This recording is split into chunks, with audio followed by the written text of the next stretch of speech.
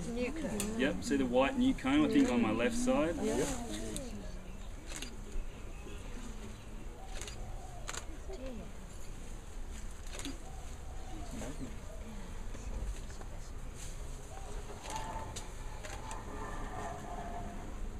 So where is the honey being stored, Tim, in those combs? They're actually, what they're doing is really interesting. You see there's a few bees down the bottom there? They're actually storing it all throughout the nest, and as they, as the brood hatches, they will end up storing it all at the top of the hive before winter kind of comes around. When you put the hive back together, always kind of put it there and then slide the box across and wait for the bees to escape.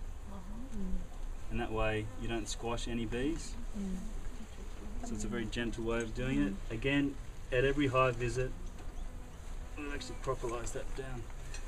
At every hive visit, try and see the bottom board, and if there's any hive beetle or small hive beetle there, which you can squash with. See the bees attacking it? It's a bit hard to see. That bee's really attacking it. Because they can, they can see it in the light, but they can't actually kill them. But they won't sting them? No, they can't, because the exoskeletons. So you'll see as soon as you take away the entrance where they're flying in, the darkness of the hive, they get a bit more agitated. So I'll just slide that back on. So lovely bees. There's no bees kind of flying out to sting my hand. Can you feel the heat still? Yep. Where's It's very the queen? warm there. Can you see the queen, Tim? I'll try and find her in a second. Oh well, not necessarily. So I'll just pull out one of these frames because they're actually storing quite a bit of honey in this box, and I'll eventually move it up to the top of the next. It's a good idea to remove the second frame from the end. Just gently prizing it. These are quite stuck down together with propolis.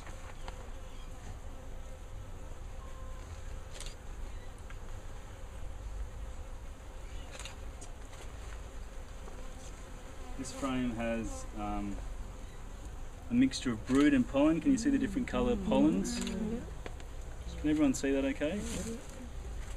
Which is the brood part, Tim? In the middle there somewhere, is it? Yeah, the capped, that tan coloured. Okay. Yeah, that's good. See the capping there? Where it's actually closed over? That's they're the eggs. That's the eggs, yes. But I'll show you more closely on another. But there would be eggs in the open ones too? There'll be eggs, yeah, and just not at the mature stage yet. So I'll put this top box back on. So the honey's in the top box? Yep. You can just smoke them away from the... This is where it's good having a helper. You just smoke around the edges so I don't squash any bees, and there's no bees kind of... You can just smoke the bees off the corners there. Just smoke them on that, around the front here. Oh, that was well done. Yes. Oh, look at that. Oh.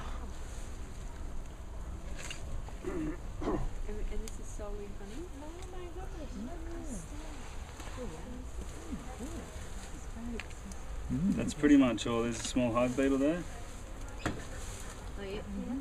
How much does that weigh? About 3 or 4 kilos. That's the capped honey, that kind of snowy white. It's gone a little bit darker throughout the season. You can see how bees are actually gorging. See how they're gorging in the open cells of honey there, dunking their heads in.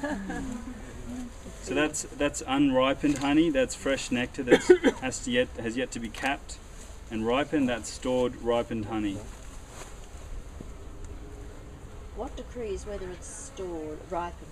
When it's full, basically, and then it's capped with beeswax. Does its viscosity change?